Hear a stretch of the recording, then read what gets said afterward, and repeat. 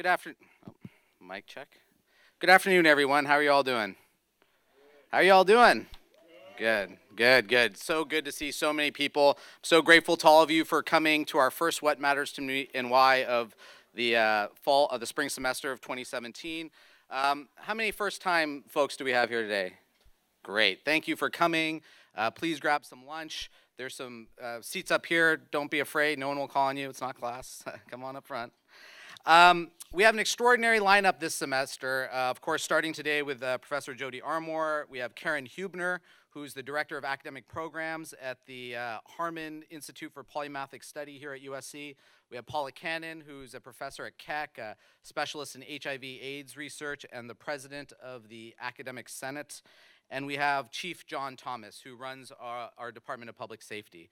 So we really invite you and hope to see you at all of the upcoming What Matters to Me and Why events this semester. We serve a free lunch. And if you miss it, make sure you check us out online. We videotape all of them. They go on the university's YouTube channel. Before I introduce today's very special guest speaker, I just want to shamelessly plug a few upcoming events. This Friday at 8:30 a.m., the Unruh Institute is hosting an inauguration viewing party. That's going to be at Wallace Annenberg Hall. It's open to the entire university community. It will be followed by a panel discussion. So if you are looking for a place to watch the inauguration, to talk about it, that's a good spot. Friday at 10 a.m., this Friday, we're doing an Introduction to Buddhism session that's being run by the Tibetan Buddhist Student Organization here on campus. That'll be at the University Religious Center in the Fishbowl. Saturday at 1:30 p.m. In University Religious Center, room 108, we have a workshop on Sufi meditation and movement at 1:30 p.m. That's open for everyone. This will be the first in a series of workshops that we're doing.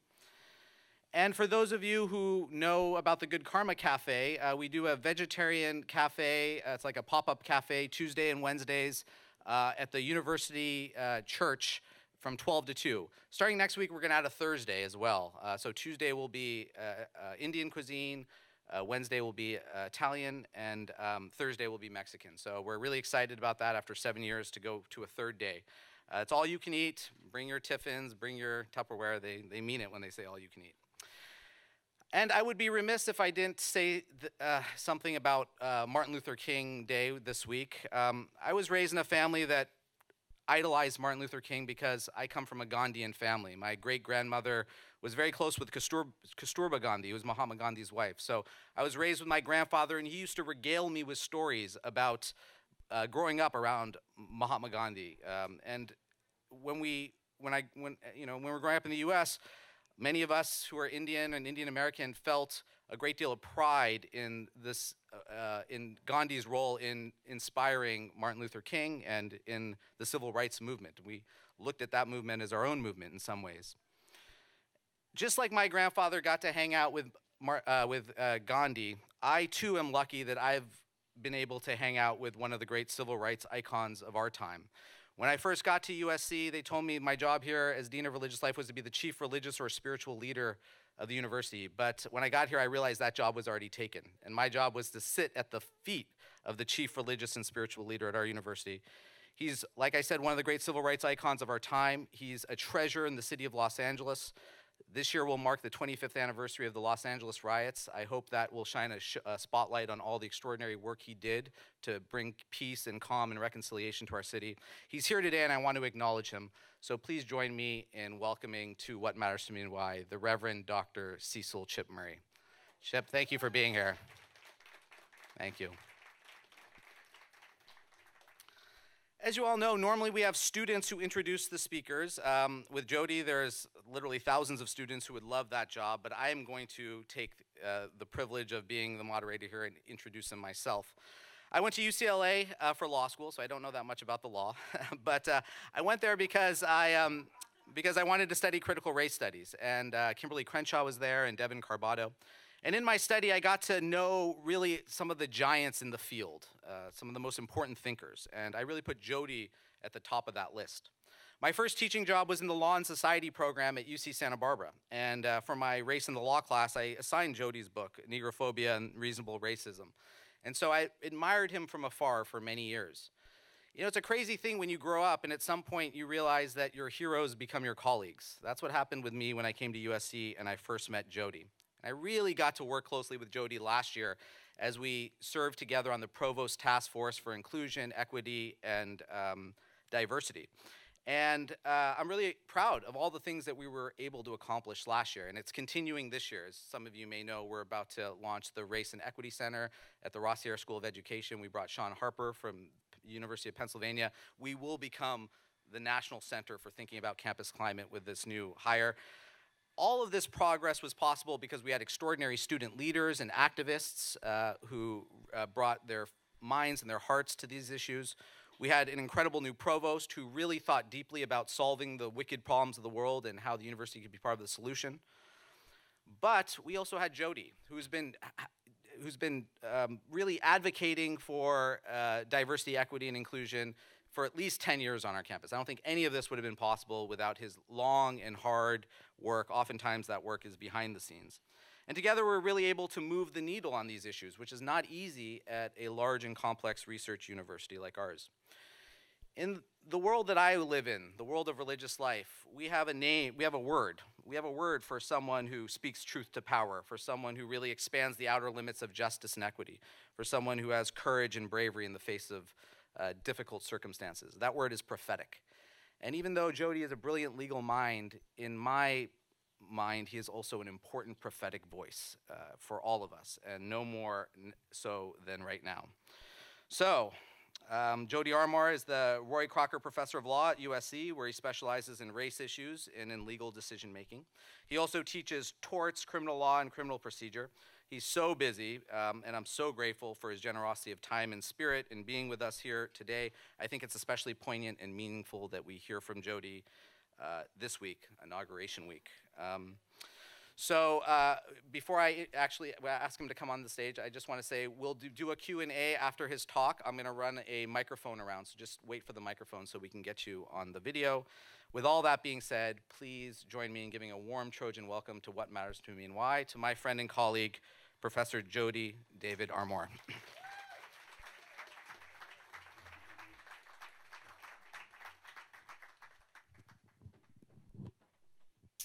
It's a real honor and pleasure to be able to address you today.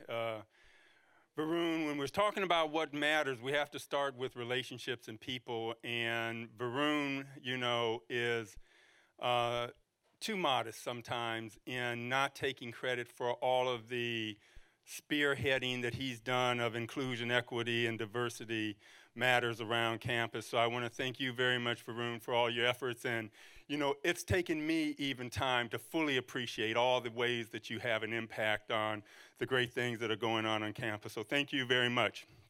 Varun said that it would be preferable not to start with some of my lofty theories about law and equity and social justice, but to start with a little of the personal. What matters to me and why? What got me into the law? I was introduced to the wonders of the law at age 8, when our door to our home lost contact with the hinges and the frame. The frame and the hinges separated, and the next thing I knew, there was a phalanx of cops in my home. I was 8 years old, with my dad on the ground, prostrate, with his hands shackled behind his back. And the next time I saw him upright and not in a position of supine acquiescence to police officers and other servants of the state, he was in Ohio State Penitentiary doing 22 to 55 for first-time possession and sale of marijuana. This is how they treated black men in 1968 in Akron, Ohio, when they were too uppity.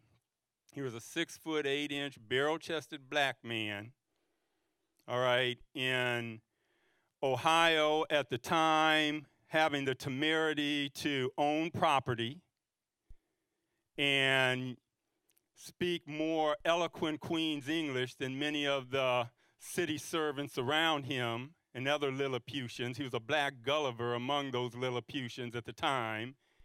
And then on top of all that, he had the unmitigated gall to cross that one social boundary that's still an emotional boundary for a lot of Americans, as you saw in the last election, was a big one back then, which was don't cross the racial line when it comes to intimacy. You know, racism can be boiled down to two things: economic competition and don't go skinny dipping in our gene pool, says white folk. We can go dipping in yours, right? That's why you have so many light-skinned black folk. During slavery, there was a lot of rape of black women, but don't reverse that. Don't get that twisted, right? That's a lot of the emotional barrier that a lot of people feel to integration. And he had the gall to walk down Main Street in Akron, Ohio, in the 50s and 60s, arm in arm with a red-headed Irish Catholic woman, right, with his black self, at a time when that kind of thing made a lot of folks around him unhinged, right? So he was looking at 22 to 55, possession and sale, marijuana, and the charges are trumped up. I won't get into all of that now. Everybody says that. Here's what he had to do. He wasn't going to blast out with any TNT, right? There wasn't going to be any files slipped to him in a baked cake. He had to reach up on the shelves of the warden's own law library and start pulling down law books and teaching himself criminal law, criminal procedure, constitutional law. When he ran out of the warden's books, he had Ohio State law students start bringing him in books and reporters, all right?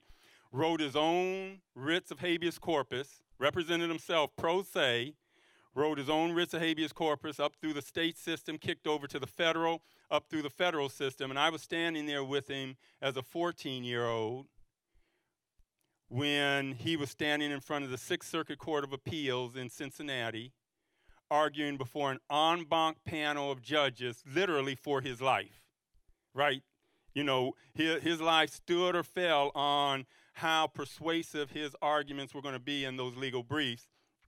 And at the end of the day, I teach his case now in my criminal law classroom. It's called Armour versus Salisbury, in which the court said, yes, the state unconstitutionally deprived you of your rights in the way they went at you, right? And so the reason I'm able to teach that course in my case now, case in my course now, with delicious irony, by the way, every time I do teach it, the reason I'm able to do that is because of what draws me to law, what it is that makes law to me the most satisfying vocation that I can imagine. By that I mean calling, you know, when you have a call, when it's not just a job, it's a calling, right? What makes the law such a calling for me is one simple thing: language,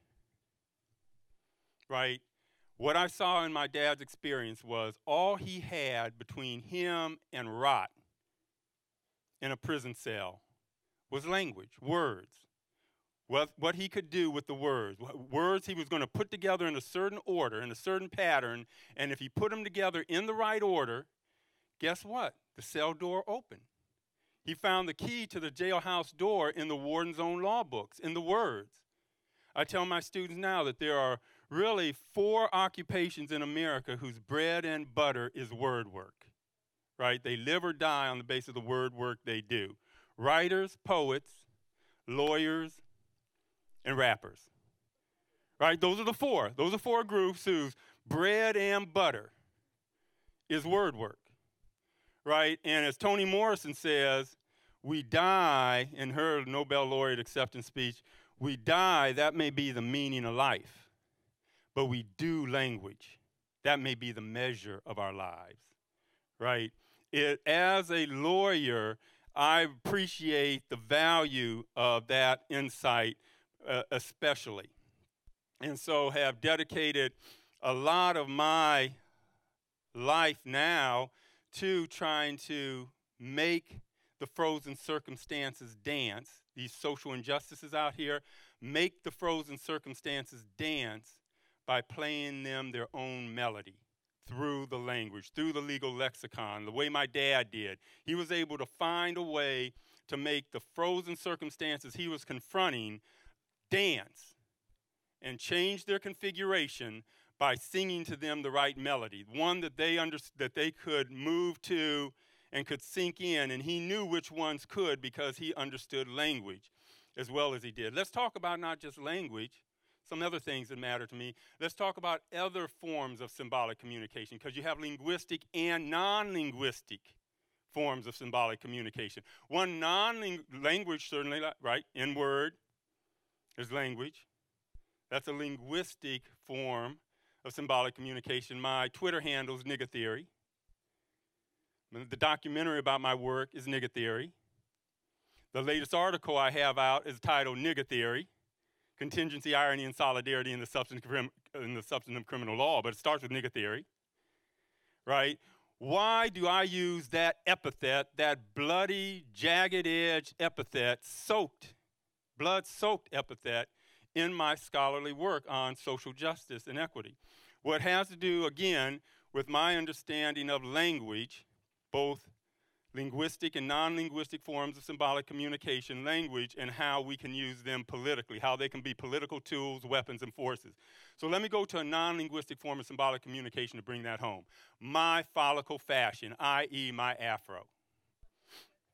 Now, I used to have, in addition to the fro, a nice, like my man here, a nice beard,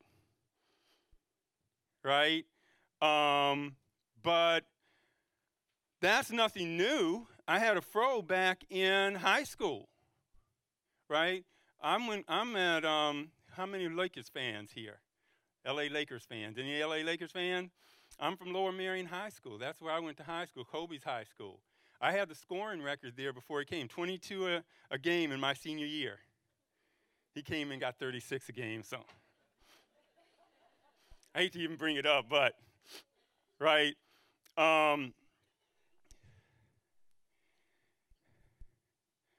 Lower Merion is really where I rocked my first fro because I just wanted to add 4 inches to my height in my defensive stand. So I went from 6'4" to 6'7", 6'8". Right? That's why I was doing it back then. And to celebrate the African-American soul, because brothers and sisters were rocking fros in the late 60s as an expression of political solidarity. And hey, you know, I'm with you. You know, we're one. Right? That's why I did it back then. So I wasn't thinking about a fro at the time I sat down to write about 3.5 years ago my article on the so-called New Jim Crow and why that way of looking at it is attractive as it is, and as much as I've been talking about it that way for years and years, has some problems associated with it. I was going to go deep into those problems and develop this theory that I call Nigger Theory.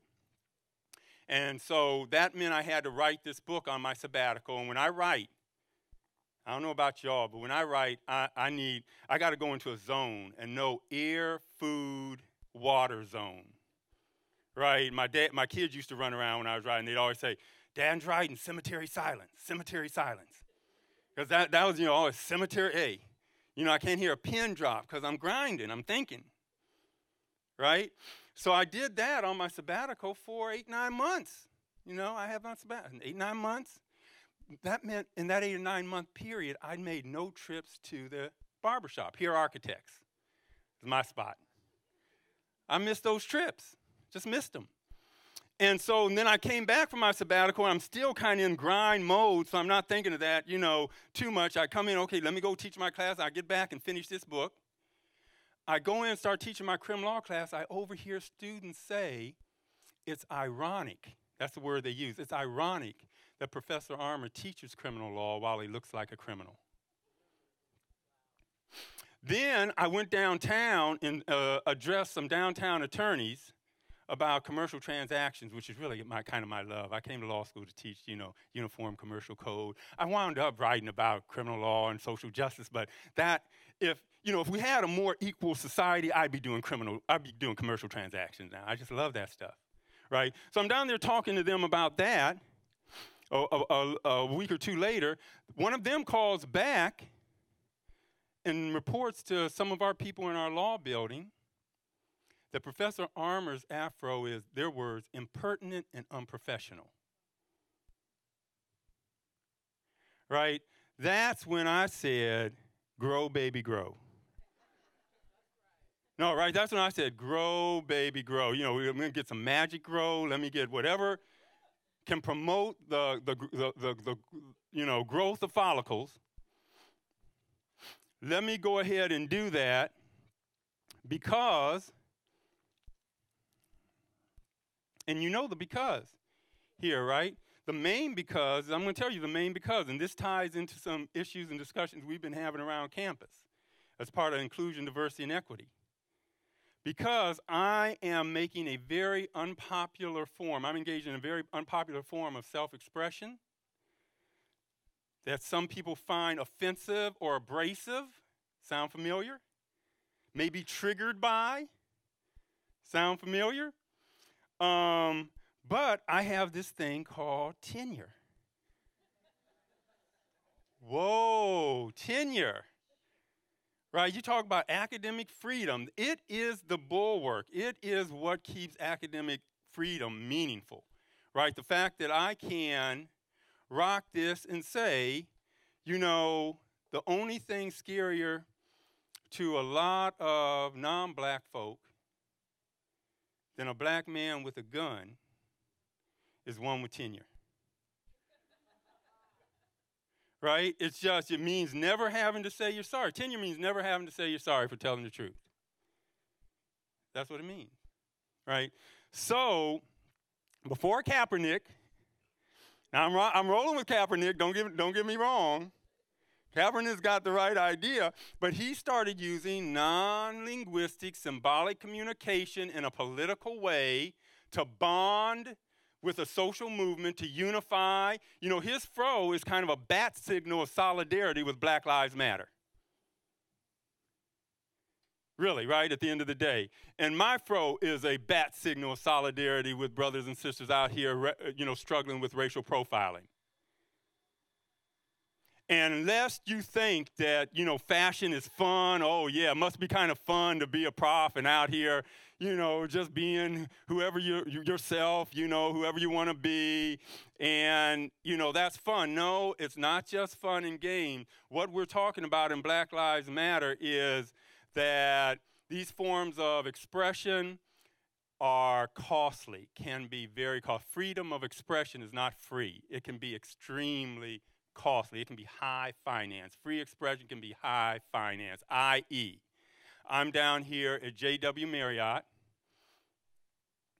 a while ago now, met my roommate, Lino Garcia, who was my ABC roommate, a Better Chance. Better Chance takes kids out of inner city areas, right, and puts them in good high schools where they have a better chance to go to college, upward bound, a better chance. So I'm a product of a Better Chance, a Great Society program at the time.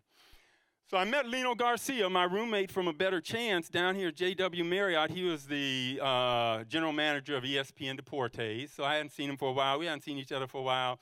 So we got together, you know, drank a toast to innocence, drank a toast to time, all that stuff you do when you haven't seen people for a long time, get back together. And when we were done, I'm waiting for my Uber ride in the lobby of JW Marriott, and 3 guards approach me. 2 white and a black. They send the black guy over. Right? 2 white ones stand back. And I was dressed like I am now without the tie. So you get the picture. This is the whole picture. Like I am now without the tie. The guard comes over. He says, sir, are you here to see someone? I said, well, yes, I am, but why aren't you asking anyone else in the lobby? He said, well, sir, we've been having a problem with transients. Right? You know, Skid Row is right down there, right there. We've been having a problem with transients. Now, as a lawyer, I know exactly what he's saying there, but I wanted to hear him say, I didn't want it to be implied, even if it's however clear the implication. I wanted to hear him say it. So I said, you're saying I look like a transient? He says, sir, don't take it personally, right? And walks away to join the other 2. At that point, the nice thing about teaching for 20 years at SC is a lot of your students are out working now in the law firm. So I called one of my students at Latham Watkins, And I said, if he comes back, I want you to be on the phone. Plus, I started tweeting. I had belt and suspenders going, approach to this. And he came back. I did this just in case, but I thought it was a remote possibility. He came back. And he said to me, sir, what is the name of the guest you're here to see?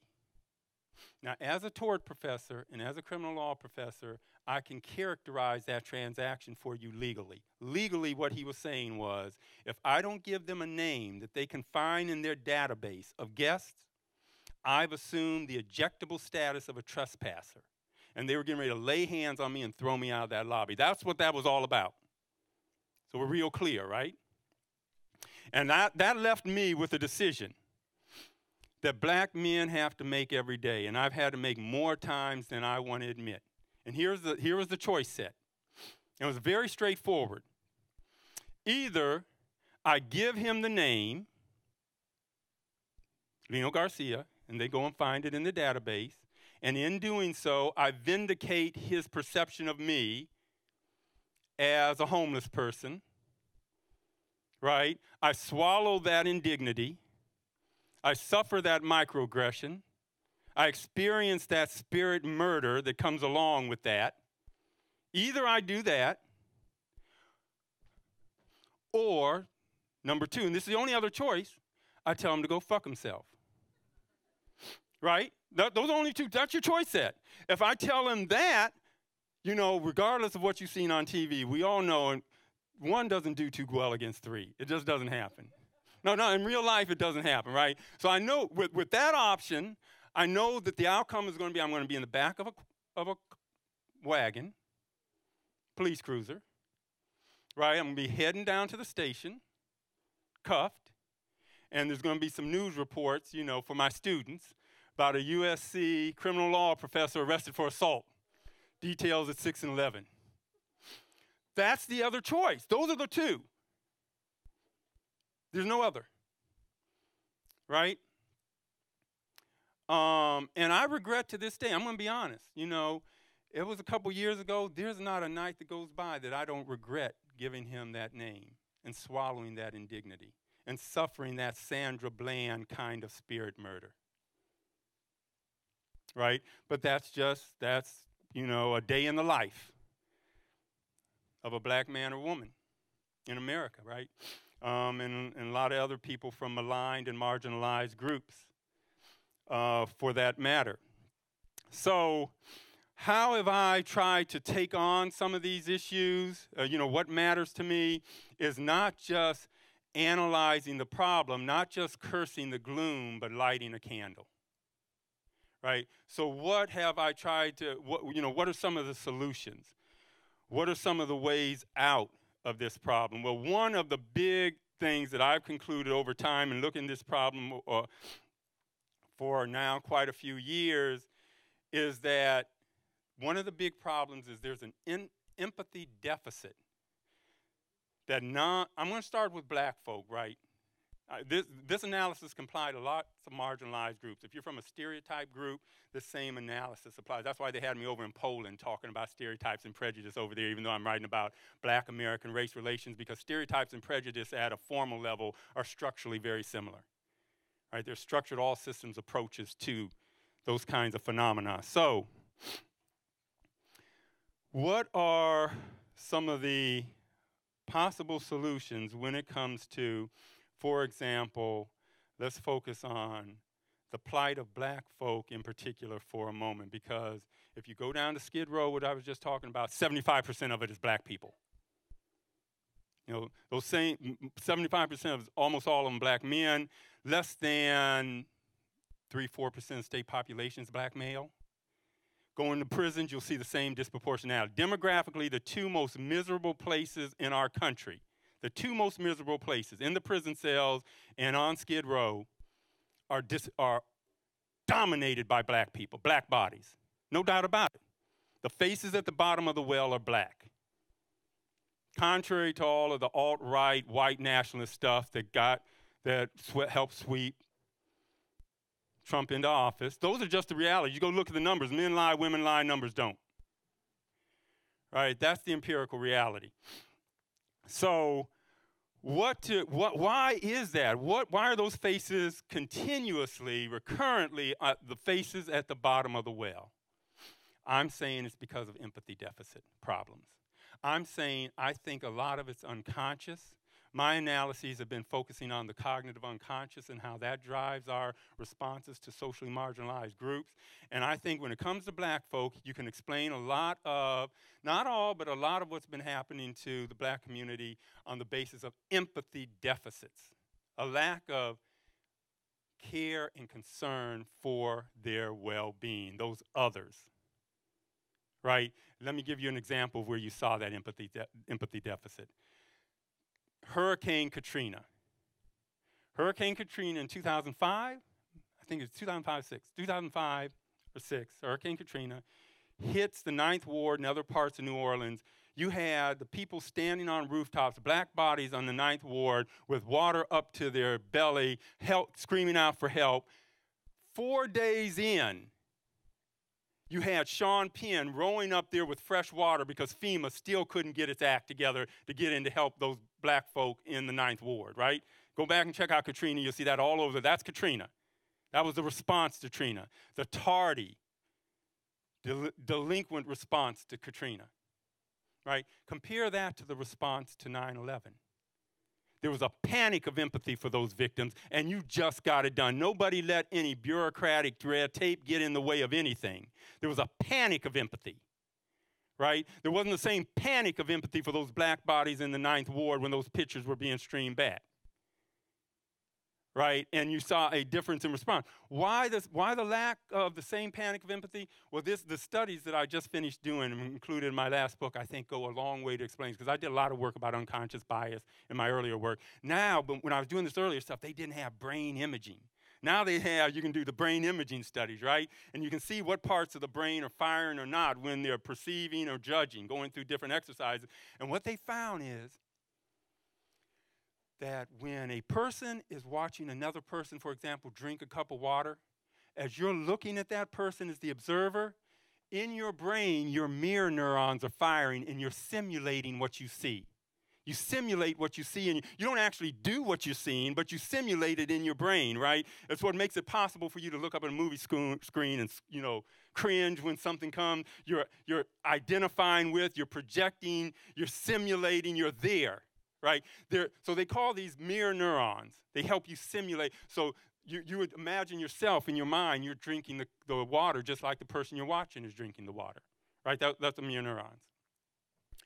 Here's what they found. So these mirror neurons are the basic building blocks of empathy, right? If you can identify with someone to that extent, if you can simulate, if you can resonate with them on that level, then you can start to empathize. It's the basic building blocks of empathy is mirror neurons, okay? What they found, though, is that, and then I'm going to take questions, that when a person is looking at a member of an out-group that doesn't belong in their, that's not one of their in-group, and they're looking at an out-group member, their mirror neurons don't fire. And you can Google under in-group empathy bias, in-group love, and series of studies, right? This is all happening at an unconscious level. So it's not that people aren't empathizing, that they're indifferent because they don't care consciously. They don't care on an unconscious level. They just don't feel the pain of these out-group members like they do in-group members, right? And without that empathy, how are you going to count the cost of their suffering in your social policy making? You're not, right? But it's happening at an unconscious level. It's not, the Ku Klux Klan variety of prejudice that was popular once when people went around and intentionally discriminated. Right? It is people are unconsciously indifferent. The new form of discrimination that's dominant in 2017 that distinguishes from 50 years ago is this unconscious indifference about the pain and plight of people I don't empathize with at an unconscious level. Right? So I'm going to kind of stop there for now so that I can start to take some questions. But I want to give you a quick background on the kind of research I've been doing and what kind of brought me to doing this kind of research. And we can get into more of that because I'm kind of going in in a lot of different directions with this research, as you might imagine. But I'd like to, with Varun, take some questions. And I think we have a mic back there. Don't be shy. I'm a law professor. You know I can call on folk. Do a little Socratic method.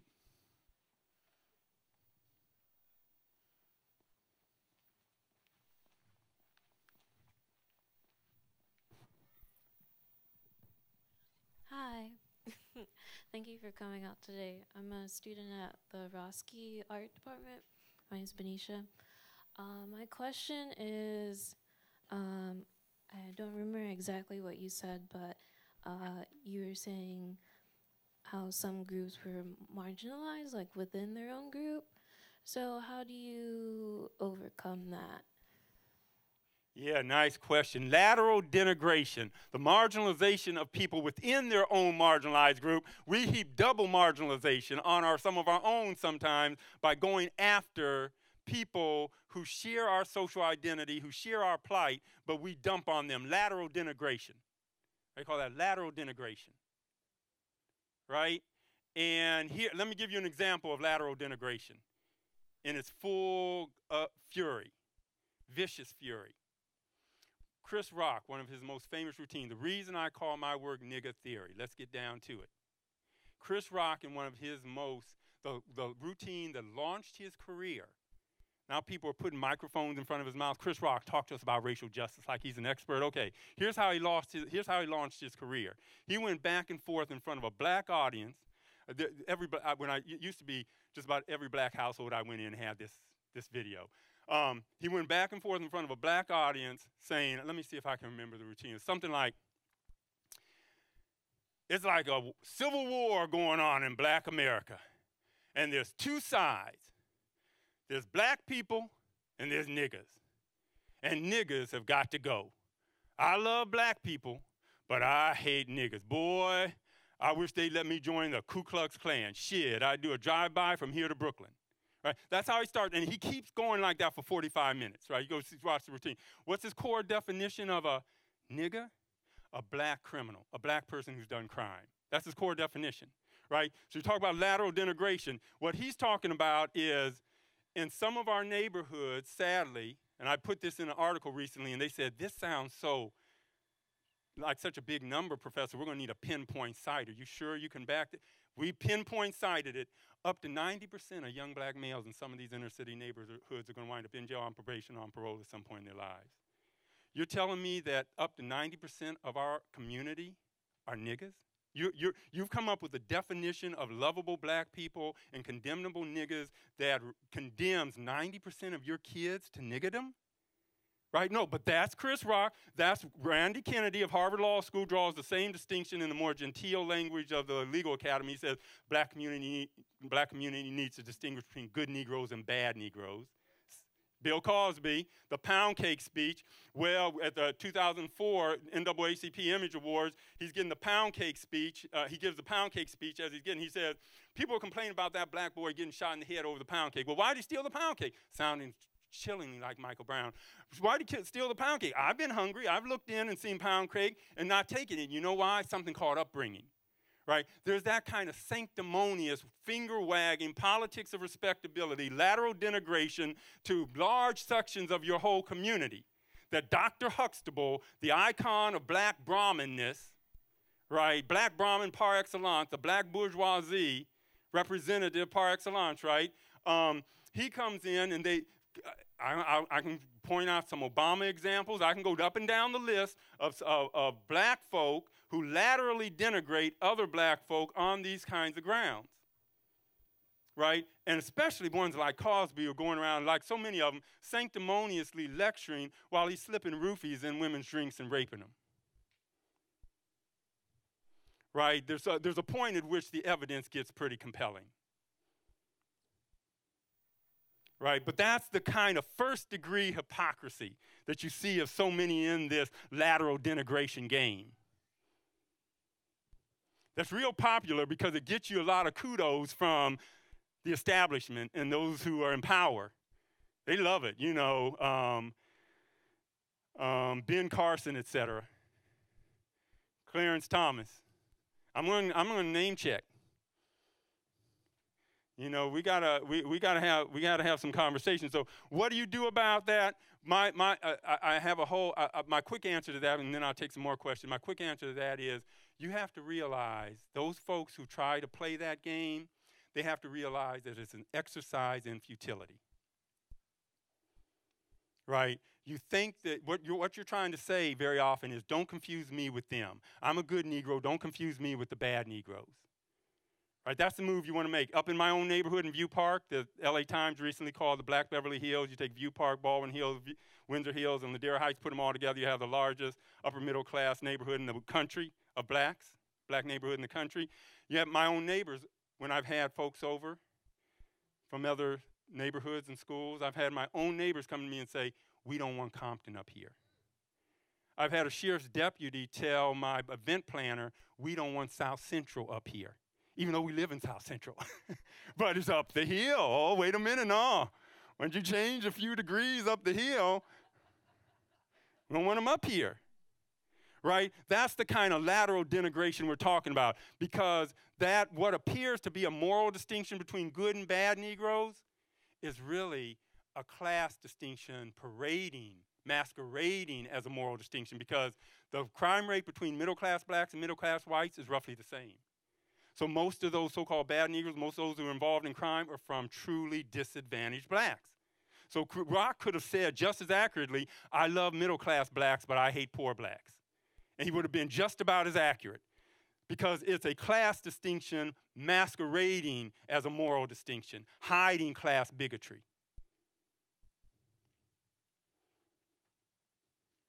So I'm sorry, I can go on, but I'll leave that for that. I think we have a hand down here. So I'm really fascinated by your research and would like to know more. But right now I'm grappling with all that you've shared. And what's on the tip of my mind is, what is the antidote to the the unconscious bias that we all have lurking around somewhere in our minds and that we face out there in the exterior environment? Great question.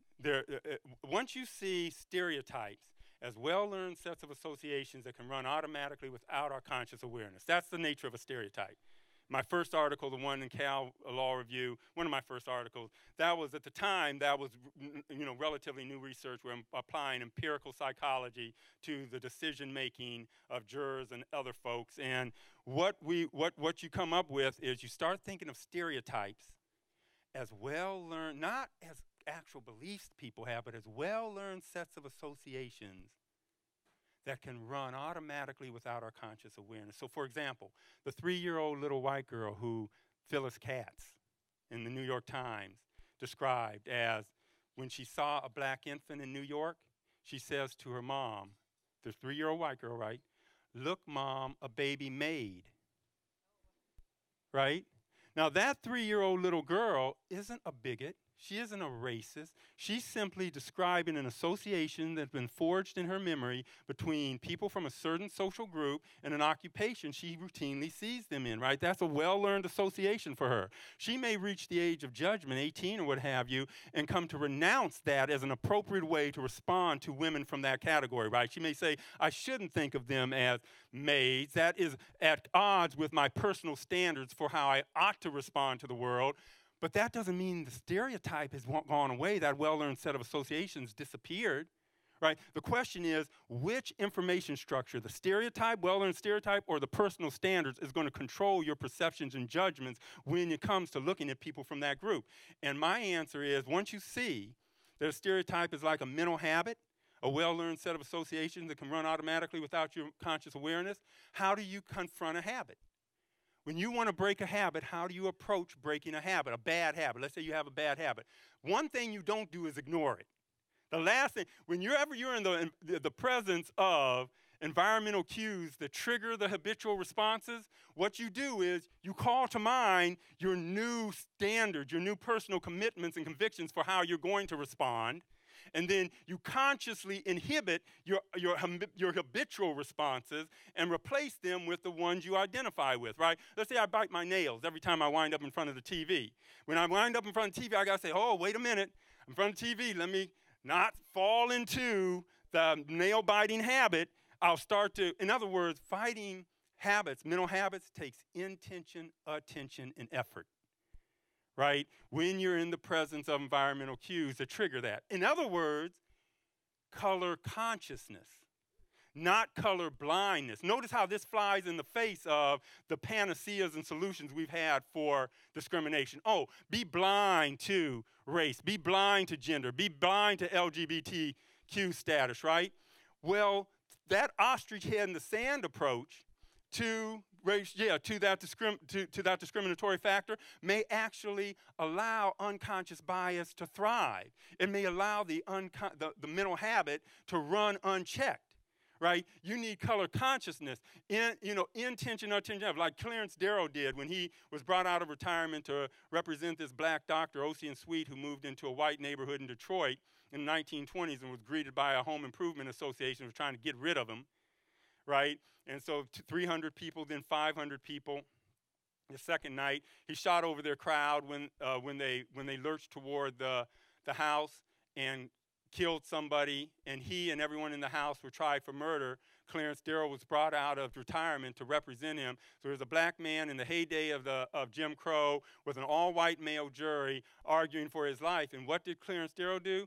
He said, he didn't take the color blindness approach. He was he said, consider, gentlemen of the jury, what you would do if you had black skin, if you went through, right now, he said, he used to have these 2-day closing arguments. Right now, he said, if you went out in the street right now and you had your choice between having a trolley car cut off your leg or get black skin, which would you choose? And he knew the answer was cut off the leg. That's why he said it, right? He got into it in that way. Consciously confront your bias against this person. Go back to Trayvon Martin, for example, right? George Zimmerman, right? Consciously confront the racial factor, engage in racial role reversals, make Trayvon Martin a 17-year-old Brad Pitt, and make George Zimmerman Wesley Snipes, and ask yourself if you're going to get the same result from that jury.